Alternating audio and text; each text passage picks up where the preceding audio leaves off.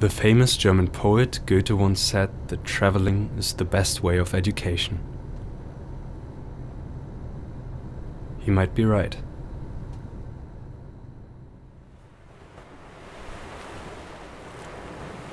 I came to Plymouth 4 months ago. I knew that I would like the sea. A rough place, but a place meaning freedom and infinity as well. I love to go there, even though the best seats to view are already taken. The access to the sea has always been an important location factor. Plymouth is a harbour city and actually has the largest naval base in Western Europe. Due to many German bombings in World War II, the city doesn't have many historical buildings or pretty neighborhoods.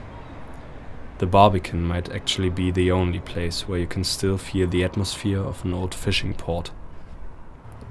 Plymouth is located in the southwest of England, in the county of Devon. The city borders Cornwall, another county with beautiful coast landscapes and small fishing villages. It's said that the regions hide very lovely spots. I wanted to explore them. Fowey is situated on the south coast of Cornwall. The area is also called the Cornish Riviera. That might be more appropriate in the summer. The cliff coast was very impressive and the wind almost blew us away. We enjoyed one of the last late summer days in October and took a deep breath at the sea. The interior of this area was beautiful as well. Gorgeous ferns and small streams. When we went there, it was Remembrance Day.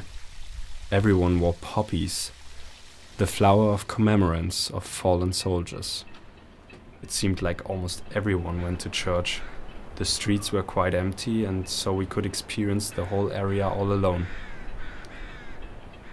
We took the boat to the neighboring village Polruan. A beautiful trip.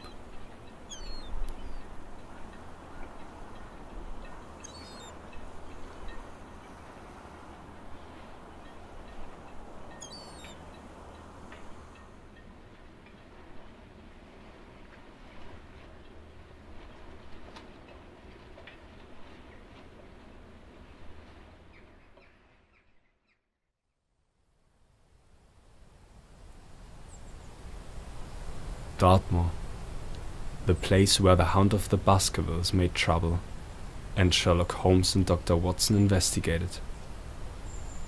That's what Sir Arthur Conan Doyle thought might take place in this region. I think there actually are some places in Dartmoor where you don't want to go alone in the dark night. The moorland is incredibly empty and has an odd mixture of vegetation. Sometimes it looks like a steppe, and then you also have beautiful forest with picturesque rivers. You also have many sheep and ponies.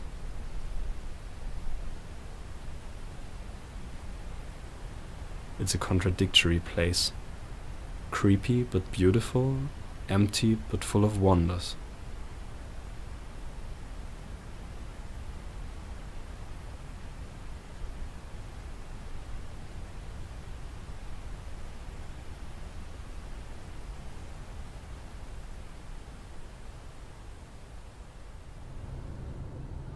Princetown is one of these small English villages where almost nothing seems to happen. The Dartmoor prison radiates an uneasy feeling. At least something that's making you emotional in this drowsy village.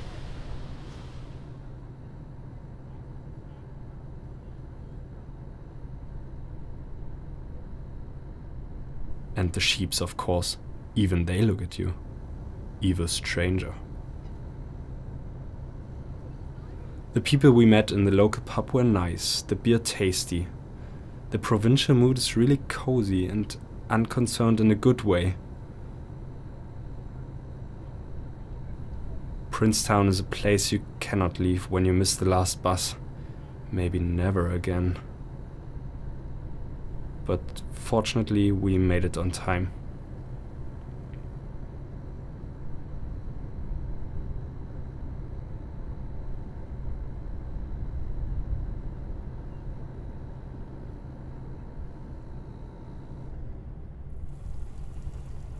Wistman's Wood is in the heart of the Dartmoor. A small woodland that is very close to Princetown and to bridges, where the main streets through Dartmoor cross each other. It is not a very big area, and yet you are feeling like you're in a fairy tale, just as if one of the hobbits might step forth behind a tree and invite you over to drink a tea.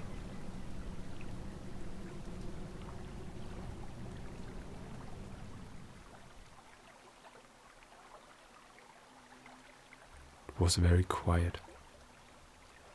Only a distant stream and the rustling of leaves that one could hear.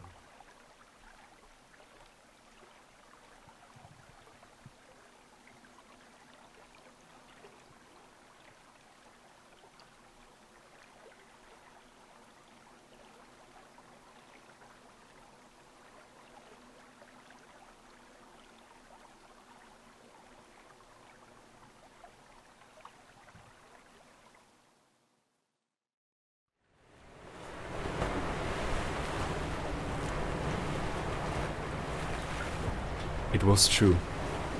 There are a lot of lovely spots around Plymouth. I have seen very unique places. Now it's time to say goodbye.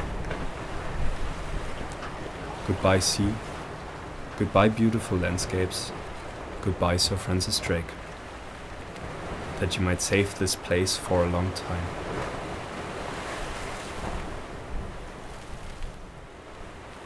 The Wild West I learned to love.